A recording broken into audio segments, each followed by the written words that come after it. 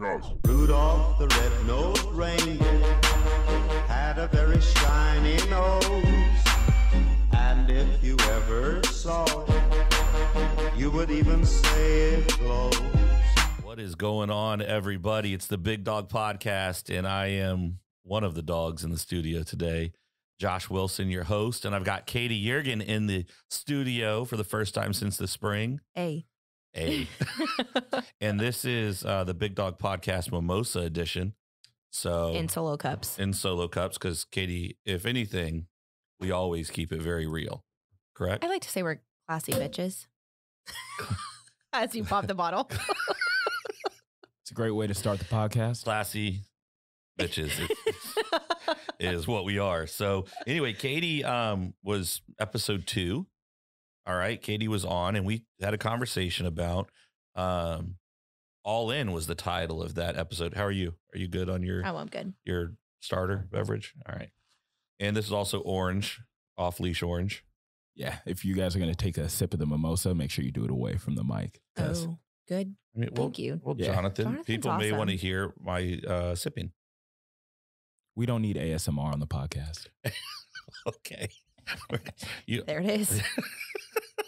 All right. So we got Katey. I got orange stuff in my mustache. Did you go no pulp? No, I went home style. Never heard of it before, but it sounded kind of good. Has some pulp.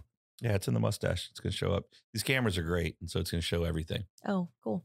So anyway, Katey was here on episode 2, and that was back in what? Did we record in May? I have no idea. I mean, it was like April we started recording because we were celebrating Bay River's first birthday. Oh, yeah. So we were hyping that up. We were recording. So that was in the spring. A little bit has changed since then, huh? Just a little bit. Yeah. Like what? You've been married a couple times? Only 2. Actually, no. Yes. Yeah. Well, no. I got married before April. The first time. Oh, that's right. It was in March. Yeah. And then you got married again. And so you had an annulment. And then you got married last weekend. That's one way to look at it. Right? Yeah. Got remarried. Mm-hmm. How's he doing? This guy doing better than the first one? To be determined. Oh, jeez. So to clarify for everybody listening, Katey did not get married twice this year, but she did get married twice this year. I did. But to the same guy. COVID kind of messed up. Yeah, she's a COVID bride. It's kind of like a COVID puppy thing. They don't really know how to act. They weren't real socialized. And so you got to kind of work. Honestly, that's how I felt the entire second wedding weekend. Ooh. Yeah. So it was awesome, though. You had a beautiful wedding down in Manteo, North Carolina. Yep. Right on the water. Yep. During a nor'easter. Gale force winds. 100% a Katey weekend. It literally coming in hot. It was the best time, though, Jonathan. Like, we had the best time. Like, I'm not a big dancer. I danced my ass off. We had a great time. The dance floor was full. I believe it. I love Manteo, North Carolina. The face I just got. Have you ever been to Manteo? Do you, though? Oh, no, I do. I have family down there. That's where my great aunt's down there. In Manteo? Yeah, I told Katey about an enchilada place you should go to. Oh, yeah, Ortega's. Mm-hmm. Yeah, we didn't make it there. They were closed. It was never. Oh, okay. Yeah. I would say it was never Manteo mentioned off to me. season, they like to shut a lot of things down at The Outer weird times. Banks in general. Well, yeah. So Friday night, we are in the great city of Manteo, North Carolina, in the Outer Banks. And we had the rehearsal dinner. Hmm. And then a lot of Katey's family's in town. And by default, I got a little invite, to go out and hang out. And so we end up going to a place, but they're full. They're at capacity. I'm like, all 8 people in the Outer Banks are at this one bar tonight. Like, what? It's the only bar that stays open past 9. So, yeah. Gotcha. Like, So makes anyway, sense. this place was packed. They couldn't get anybody in. So we go down the road to another place, ends up being A tiki bar. a tiki bar on the roof of this building with a nor'easter. Okay, wind is humming. It's ridiculous. When I called ahead, they said that there was lots of heaters up there and it was nice, warm, and cozy. And I think that was accurate.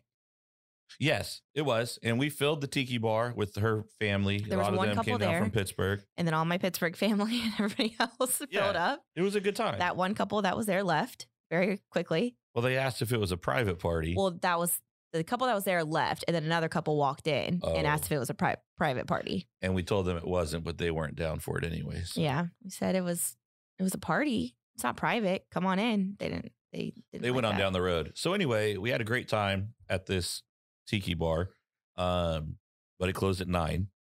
Yep, 9:30. They extended it a little bit for us, I think. Oh, that was kind of them. So we roll out. Everyone's hungry. I mean, they had good food at the rehearsal dinner. It was good food, but people are hungry. So like, no big deal. Order a pizza. For 3 hours, I think, people attempted one way or another to try to find Just to get a freaking pizza. DoorDash. One of my buddies, Matt, he called 7-Eleven. They had frozen pizzas in the freezer. At this point, though, Matt wasn't in a position where it's in anyone's best interest for him to drive. He's a responsible guy, so he's hanging out at the house. He's not driving anywhere. I think he offered the guy $200 to leave the 7-Eleven and bring him a DiGiorno. He didn't take him up for the offer? We didn't get DiGiorno, so I'm assuming no. 7-Eleven has good benefits.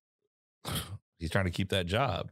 I guess so. And I'm like, you could probably run out to Manio from whatever 7-Eleven he's at, get back to 7-Eleven. No one's probably coming in. That was actually pretty smart to think about calling a 7-Eleven because that was literally the only thing that could have been open at that time. Like grocery stores, everything closed. Yeah, Matt's no dummy. He's not. He's got it. But hey, I'll tell you what, Saturday night after the wedding, we were not in that situation again, lacking snacks. Nope. Freezer full of any frozen food you could possibly think of. Someone bought White Castle frozen hamburgers.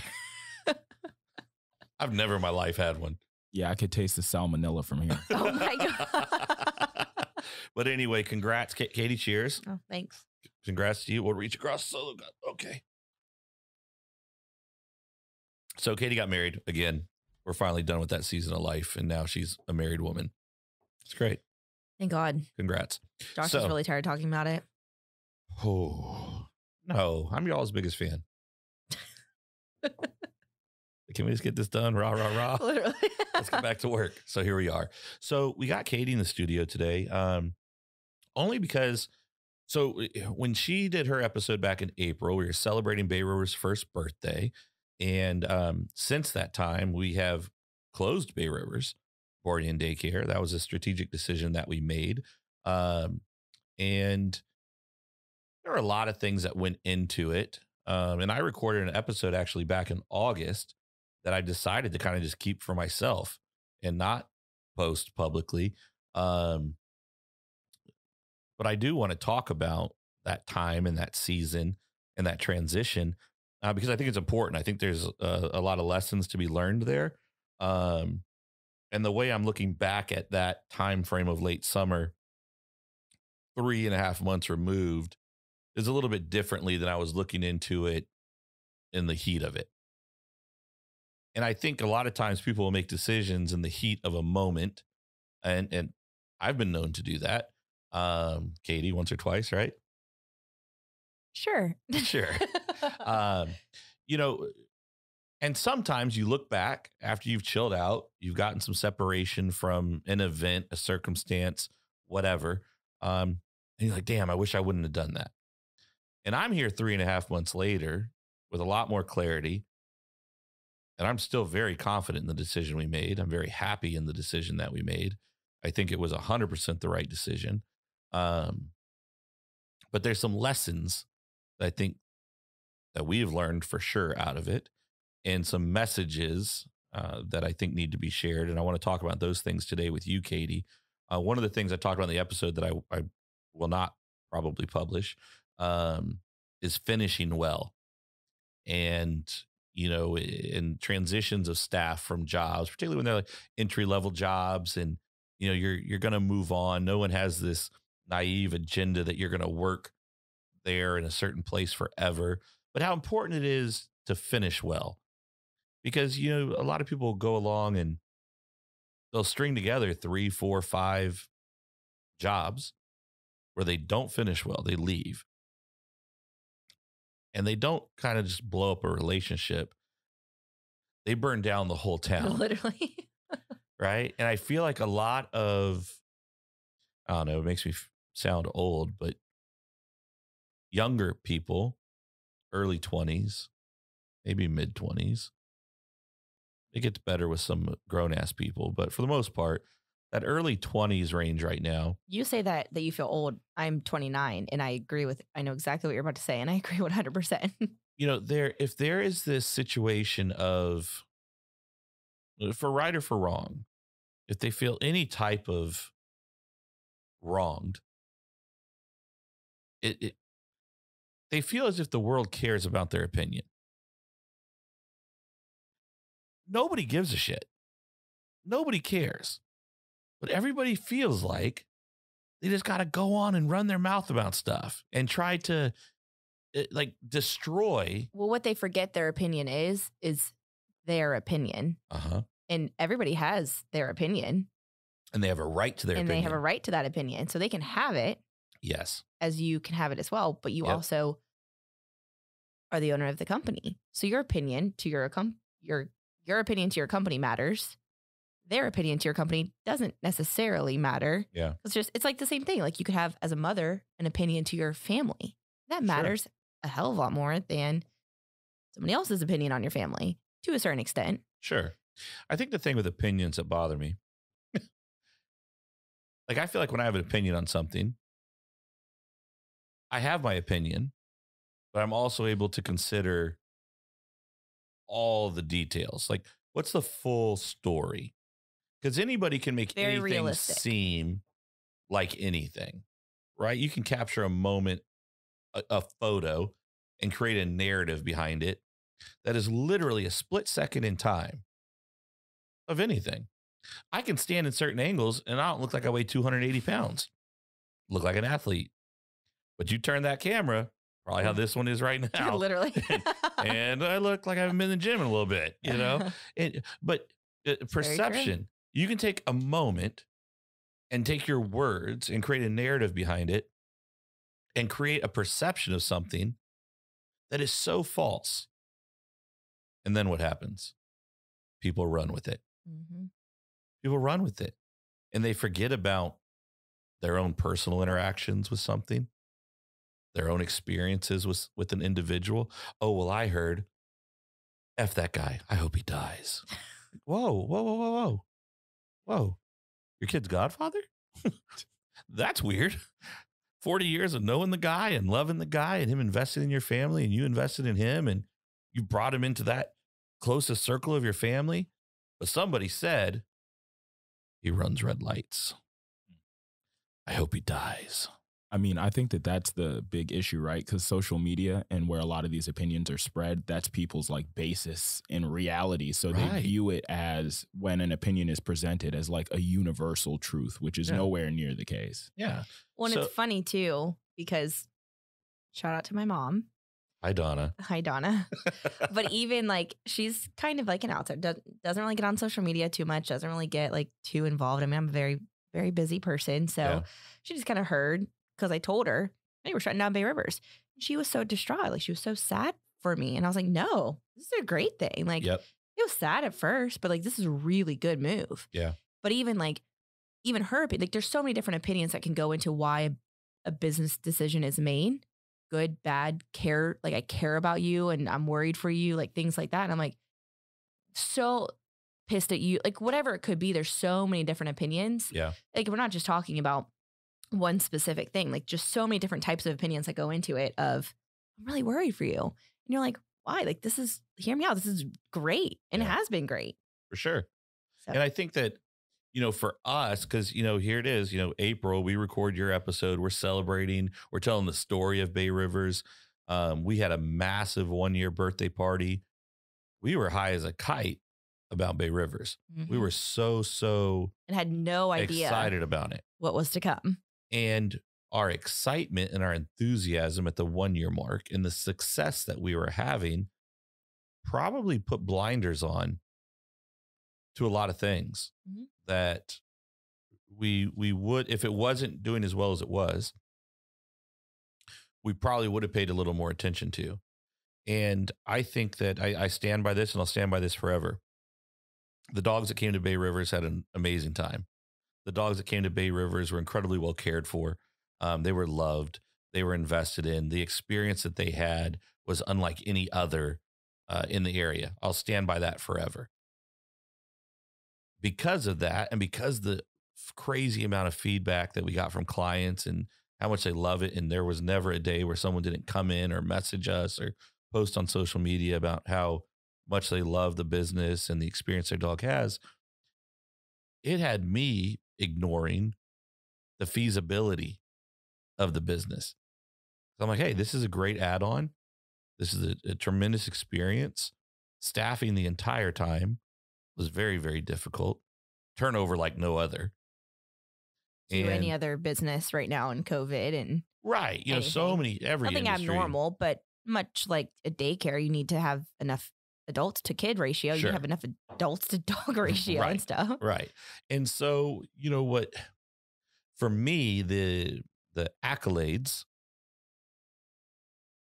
kind of put the blinder on to keep me from looking at like, okay, what is this really taking to pull off? You know, how much of your time is it taking? Because you're responsible for a lot. You oversee our training locations. You oversaw, you know, Bay Rivers when that was running. You deal with our administrative team, and you have a ton of responsibility. It's like, but how much of, just as an example, your time is being eaten up by Bay Rivers, and that probably equated to 40 to 50% realistically all the time for what ended up being maybe 4% of our organization's profit. That makes no sense. Pretty wild. When you like say it like that, it's crazy. And yes, it was a huge stress and a huge time consuming piece of the whole thing, the whole business. Absolutely. And it that shouldn't take away from how great it was. And nothing great is without trouble. Nothing great is without issues and problems, and nothing worth doing should be easy. And we're a new business. So there was lots of stuff we were learning along the way, people that were trusted that ended up not being able to be trusted. And we had to move on from a lot of relationships. A lot of people get into that business because they feel like, hey, I love dogs. I want to play with dogs all day at the daycare. That is not and no matter how in depth you could like depict what the reality was in an interview, hey, you have to be able to lift up to 50 pounds, or you have to be able to jump right in because a dog decides to get sassy with another dog because they're dogs. Yep. Like all of these things, like you're cleaning poop after poop after poop. Like one dog decides it wants to take a dump. Guess what? Like it's like a trickle effect. Every dog is like smells it. My turn. Like it's so much, and you literally make it sound. Like the interviews were the craziest thing. You make it sound like it's such an awful thing. So that way the people who you thought you would bring on be like, oh, yeah. Okay. They said all that in the interview. No, it's fine. I love dogs. And the amount of people, I mean, we had like 3 or 4 people walk out on their first shift because it's like they literally thought I was coming to cuddle with puppies. Yeah. There were more than that. I remember one day we had like first 2. Shift. Yeah. Oh, yeah. First shift. Yeah. There were some that walked out like early on, but like first shift, they're like, holy, this is not for me. It's a difficult job. It's so hard. And what we required is a lot. Yes. And maybe we had some people come from other daycares and we operated differently. Very different. And our standards were very high comparatively. Yeah. I remember that a narrative that was being thrown around late summer was that, you know, we don't care about the rooms. We don't care about like dogs fighting and all these things. And, you know, I don't care how well staffed a room is. I don't care how well balanced a room is. The evaluations are. Dogs are dogs. And just like kids on a playground, every once in a while there's a scuffle. Some kids will get into it. And the dogs are the same way. You know, any dog daycare or boarding facility that allows play groups and things of that nature that says they never have altercations or scuffles is full of shit. Mm-hmm. Like, we are not running dog fighting rings.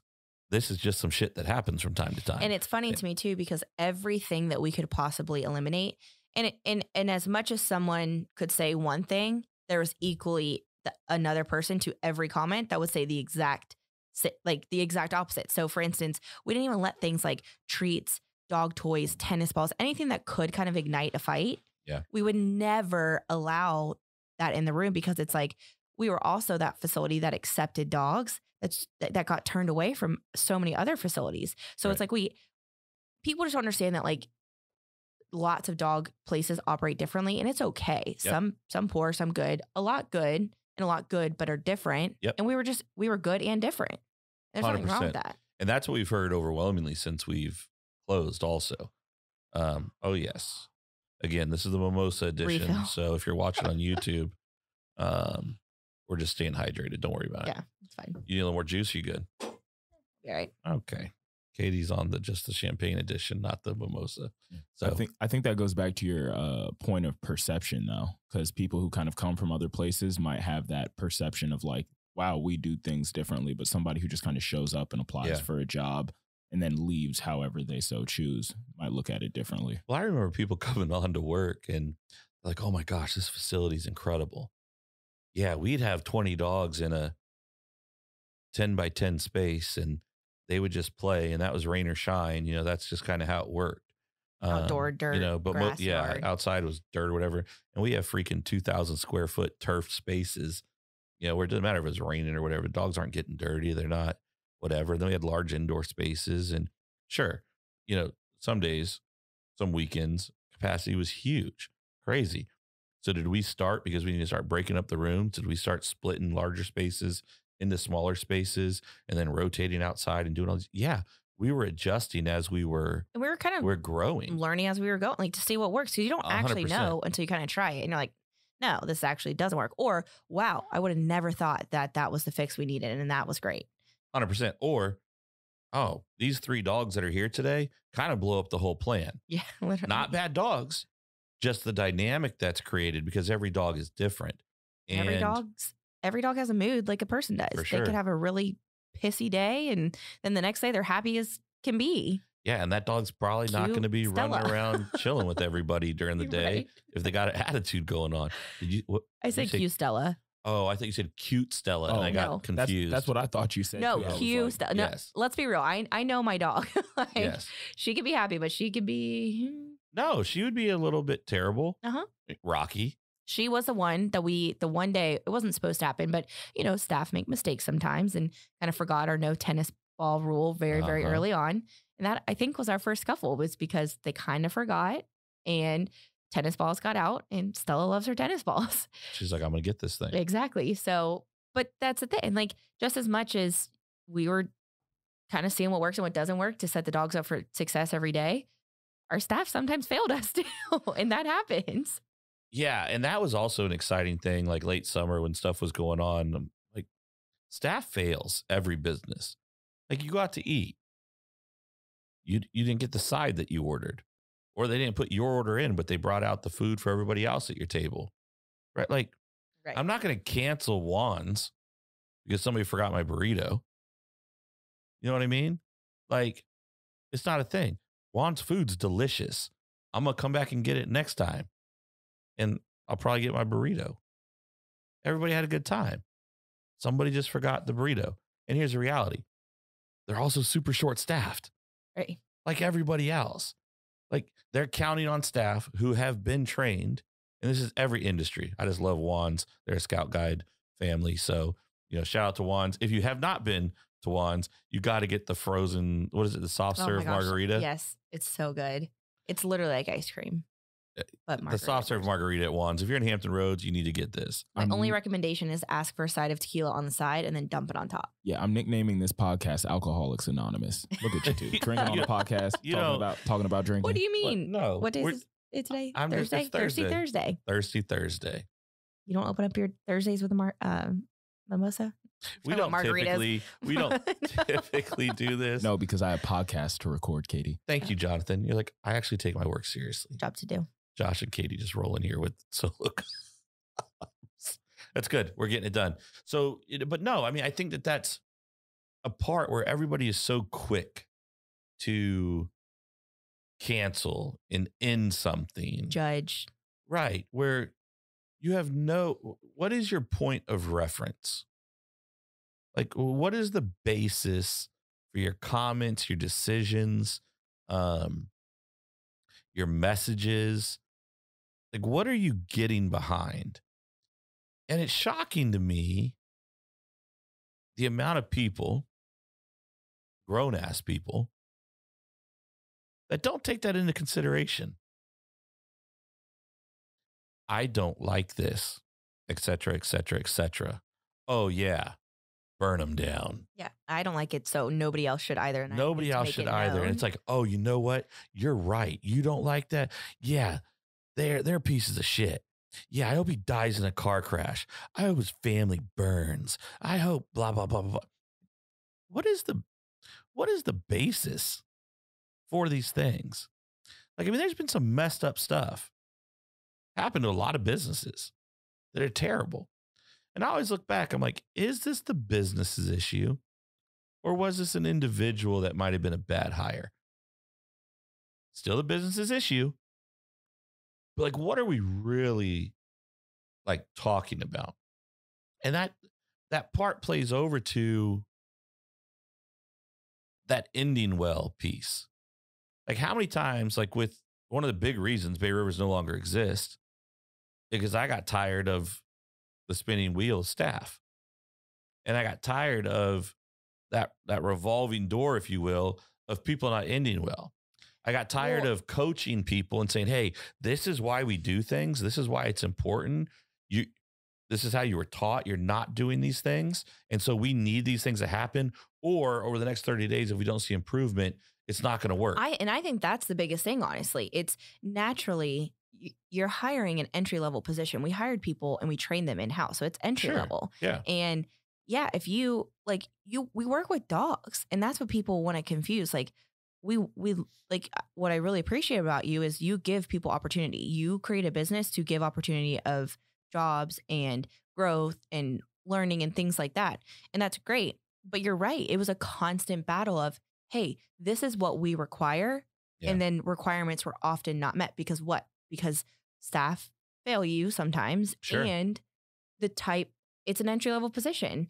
And across the street, we have McDonald's hiring at $15 an hour with $1,000 sign-on bonus and all these different things. And, it's great for them.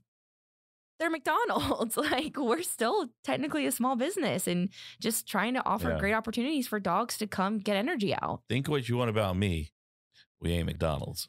And I think it's also important to note that revolving door is also like a result of not just the people, but also your standard that you set for those people. 100%. That's such a good point. That's why they're moving out so quickly. Right. It's because obviously we care about the dogs. If people are getting fired, you know why they were fired? Because they didn't take care of the dogs up to our standard. Well, and that's the thing, Jonathan. That's a really good point because that carries across our training business and the boarding and daycare. And in theory, should apply to all businesses out there. You meet the standard and you don't. Now, if you don't meet the standard because the company has not made that standard very clear, that's not your fault. Right. That's not your fault. That's the company's fault.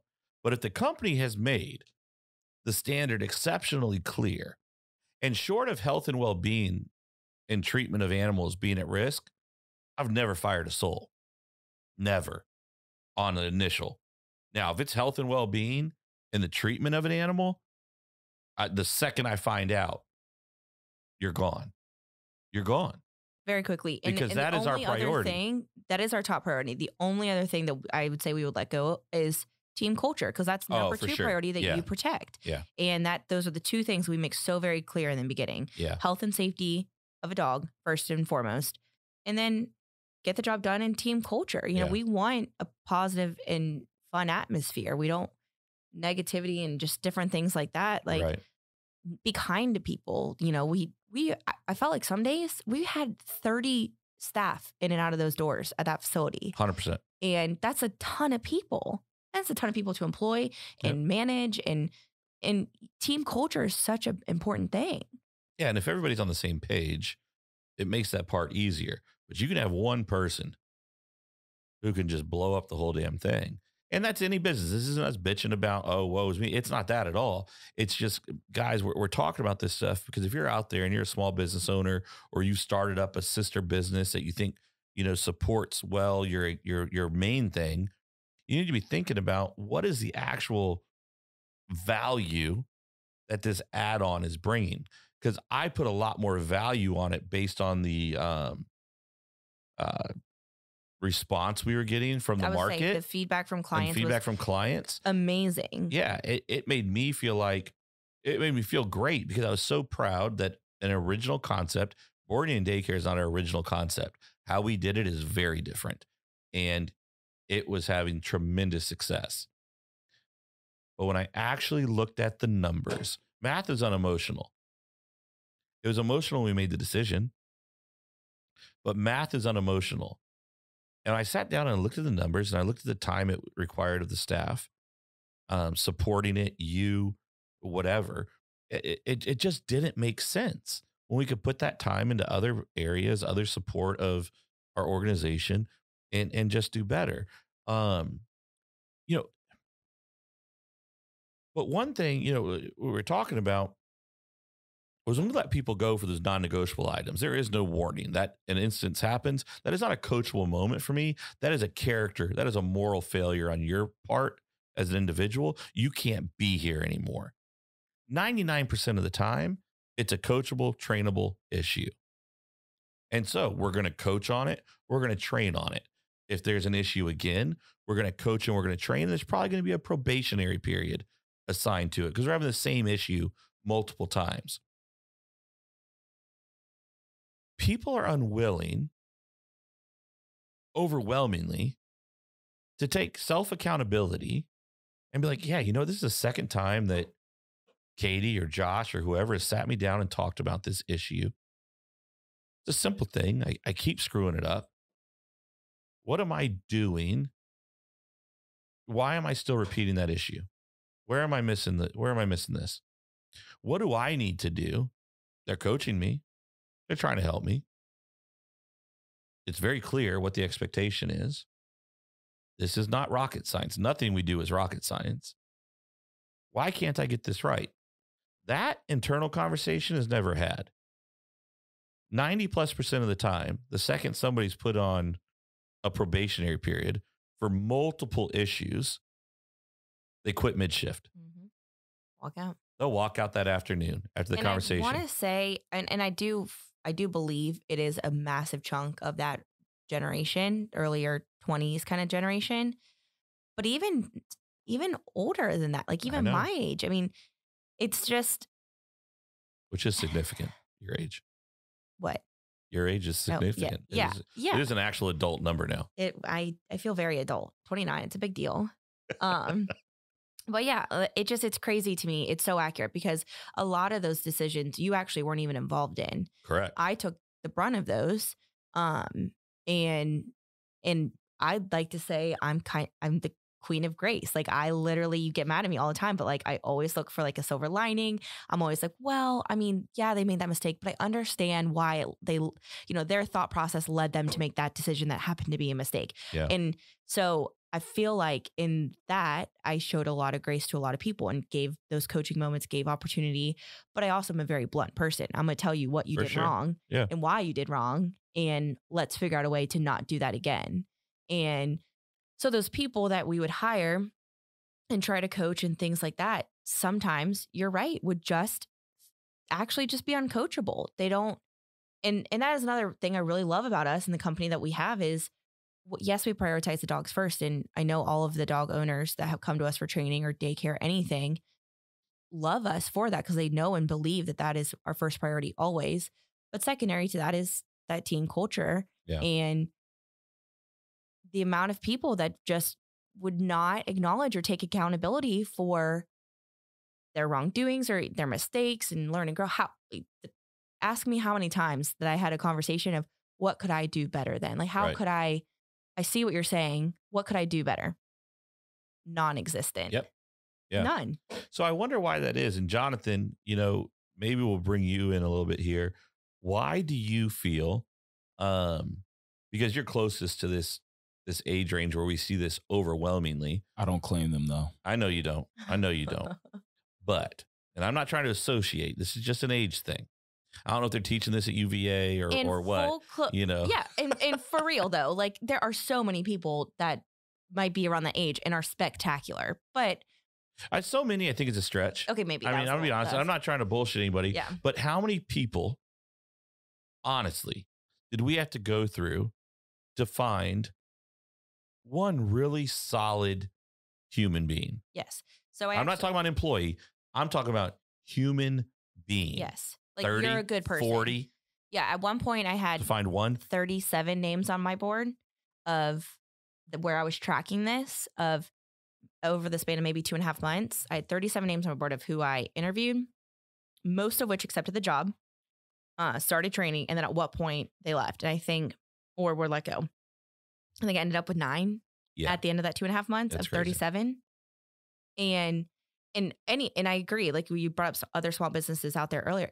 Like this is not a dog thing. This is not a small business thing, even that it's literally the climate right now. And it's crazy. Yeah.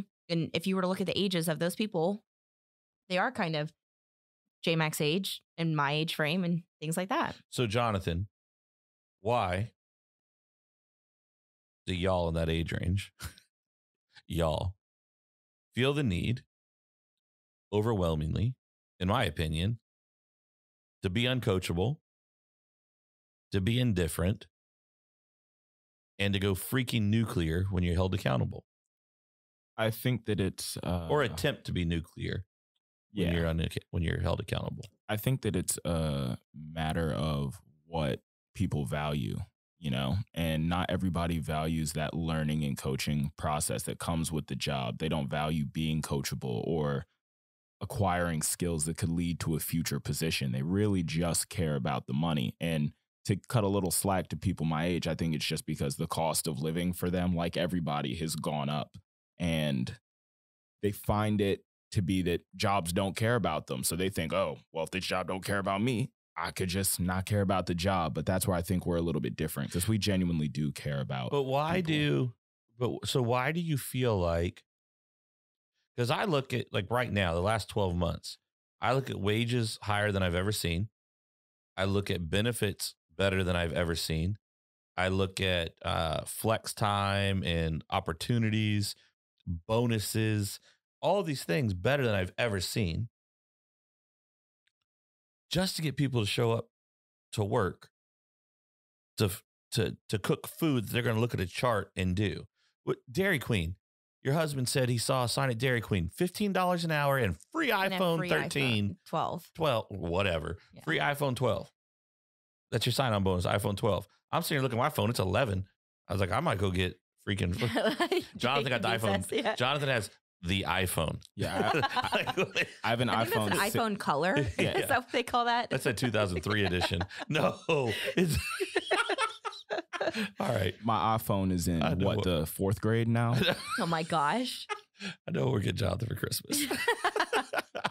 But no, I agree with you. Right? And I will say, I mean, government money is great sometimes. And I genuinely think that's what it is. I hate that. I hate that. I genuinely think that's what it is. But if you don't have to go get it, then why would you ever try and go get it, you know? Okay, so there's a better question. Why is that? Like, why not? Like, I would never, there's no part of me, and I know I'm abnormal.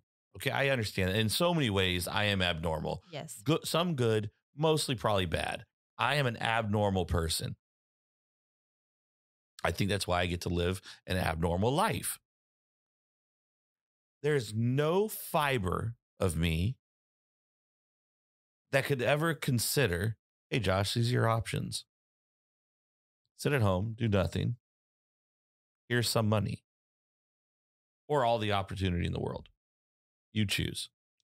I think it's also you found what your passion is. I feel like that's a big thing out there, is that so many people my age don't necessarily have like that drive to be passionate about working. So they just look at a job as literally a job. It is a damn job at that point, though. Like, it is a job. I freaking did popcorn at Riverdale movie theater. My first day on the job, I'm in there, and I set the damn movie reel on fire. It looked like Bonanza on the screen in the movie theater. I thought I'm getting fired, but homeboy had a thing of vodka sitting in the ice machine, so he wasn't going to say shit to nobody. He was going to keep his mouth shut because he was alcoholic. But like, I worked really crappy jobs when I needed to. And it taught me a lot of things about what I don't want to do, what I don't want to be. But I would still go work, and I didn't have to work. One, I think that's a big the biggest misconception right now is you're right. Like people will just think it's so many things. I didn't realize our podcast was turning into this, but this is where we're at. It's so many things of the pressure of a high schooler going to college and knowing what they should major in and knowing what they should do with their life and having this plan set and all of these things. So it's like, I can get on board with what you're saying, Jonathan. It's like, what are you passionate about? And if you're not passionate about that job, then yeah, like you found what you're passionate about, Josh, but you also found that when you were that age and then you also blew it up or, you know, the economy kind of blew up for you, but, and then you did some other things and here you are again, being a small business owner. So, I mean, I get both sides of that, but also it's like, I also get, it doesn't matter if you're passionate about it. What did you sign up for? Did you agree in your interview to do this work and to do it well? Yes. Yes, you did. Are you getting a paycheck for what you're doing and you're doing it well? Yes, you are. Then do the job. And do it well. And do it well. Right. Like, it's not hard to pick up dog poop. Is it gross sometimes? Yes. But is it hard? We're so glamorous. No, I know, right? We work with dogs. But it just as a perfect, it's not hard to flip burgers. Is it boring sometimes? Sure. I mean, I don't know. I never did it, but like have to imagine. Sure. And I mean, that I feel like that does go back to like my peers, at least the people that I know, like going to UVA. Yeah. If you grew up your whole life, didn't have a job, and then your only commitment that you needed to make was going to a school, you're not really going to be committed to that first job or first few jobs you have. And it's really just, I think, a lack of commitment and a lack of people working those difficult jobs at an early age. Like I did summer camp at the YMCA for $7.25 an hour, 8-hour days. Literally. Yeah. Yeah. And those are hard. You had so many kids and it was hot outside. You're sweating. But here's the thing though, that's funny about that is I get that. Again, not naive. Don't expect people to have an entry-level job and stay at it forever and make a career 100%. Out of it. I don't expect. My issue is, why are people unable to end well? To finish because here's my thing. I'm doing this job at the daycare. I'm flipping these burgers. I'm a manual laborer at this construction company with this shovel, and I'm taking rocks off this curb line every day as homeboy runs the tractor along the way and kicks the rocks up. I don't know that anyone is in any of those positions because they're passionate about it. 100%. They're working to make ends meet, to make something happen. They're learning some skills. Something's going on. And here's the thing. You realize you're not passionate about it, or you realize I'm doing a really shitty job, which is why I'm constantly being corrected. I'm constantly being coached. I'm constantly being pressed to improve. I probably need to move on down the road. No big deal. Guess what? Cool. No one is shocked by that. Hey, you know what, Mr. Wilson, Josh, Katie, whatever. This just isn't working out for me. I'm probably going to be out of here in 2 weeks. I'm going to start looking for something else. 100% of the time, I'm not firing you. Do your job. Do it well. End well. And guess what? 100% of the time, you'll get a thank you. Guess who you get a reference from? That's what I was saying. Thank you for giving me the notice. I would love to be the first person you put on your references. But the reality is, overwhelmingly, none of that. No. None of that. I will actually say to our business alone, I can say one person got a good reference from me. And it's not about getting a good or bad reference. I feel like I'm very honest. It was only one person that actually gave notice and finished well. Yeah. And a lot of the things that this person did, I completely disagreed with. Sure. The thought processes that this person had, everything. I could not have disagreed more. However, we had open and honest conversations. We agreed to disagree on a lot of things. And I said to this person, I said, thank you for your notice. If you finish strong, put me as number one on your reference and I will make sure you get a good reference. Because agree or disagree on things doesn't really matter. Did you execute what we needed done? Yep. Did you do the job well? You know, you gave us your best. Did you show up on time? Right. Did you do the job like you just said? Well, did you commit to your schedule and not call out last minute or not show up half the time? I mean, and let's be your Raven fans. We've had a lot of trainers come and go over the years. Most of them have come and gone. I was going to say it because of my decision, but really it was their decisions that led to that. Right. And then I made the ultimate decision. But we've had one over the years, 8 years, one who left, started their own business. I cheered him out the door. Not like, get the hell out of here, rah, rah, rah. But, hey, man, I hope you kill it. I reach out to every couple of months. See how he's doing. You doing well? Anything I can help you with? What's going on? Small business ownership is not easy. Like, no, can like I offer some support. Right. And we had some very honest conversations when he was leading up to that decision. Said, hey man, look, you got a family. Because it was kind of a couple months in the making, and you really. It was for sure. I mean, because he reached out and said, this is where I'm at. This is how I'm feeling. I think it's time that I go out on my own. This is what I'm wanting to achieve. Having been down that path, I wanted to have some because I really appreciated the work. He and I did not get along great. Personally, I don't know that you could have found two people who were opposite, different. Yeah. But I appreciated the work he did for us. The clients loved him. The dogs were always cared for. He was a wonderful trainer. And I said, you know what? Hey man, can we just have a conversation? I said, I hear what you're saying you want to accomplish by making this change, but I need to be honest with you. As a dad with young kids when I started and a husband, the things you're saying you want are not really realistic. They don't come with this package of trying to open a business because now you're not just training, you're marketing, you're selling, you're troubleshooting, you're customer service. You are all the pieces. That does not necessarily equate to more time, to flexibility, more time with your kids. And so I felt an obligation to him because he felt an obligation to me to say, hey, this is where my mind's at. I asked him what the time frame was. He says, you tell me. I know I'm booked out. I'll honor my schedule. Damn, this is cool. And we had 2 conversations where I didn't try to sell him on staying, but we had conversations about very real things that he was going to experience going out on his own. And I wanted to be very clear that, hey, you have a home with us. If this doesn't work out, and he still does. If he called me today and he said, hey man, this was not what it was, business ownership is what I wanted, what I was looking for. You got a spot for me? 100%. I'd have a spot for him. One person over 8 years. It's so crazy to me. It's mind blowing to me. And I started thinking about when I decided a couple of days ago, maybe yesterday, I think it was yesterday when I decided I wanted us to redo the episode that I did months ago. I started thinking about my jobs.